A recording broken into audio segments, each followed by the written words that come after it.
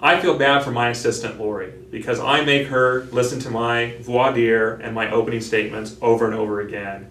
And I'm never quite sure if she's liking them or just being a good employee and telling me that I'm doing a good job. I tell her, be frank with me, tell me where I need to get better. She tells me, oh, it's great. I know it's not great all the time, but when you prepare for trial, you need to practice voir dire. Voir dire is the chance that you get to talk to the jury and question them about potential biases they may or may not have, and to get to know them to see if they're a right fit for the case. And there's important questions that you ask for each case in a voir dire. You also want to practice your opening statement. It's your opening salvo in a trial. It's your chance to tell your story to the jury first, and you need to practice that as much as you can. And so I ask poor Lori to sit there and listen to me.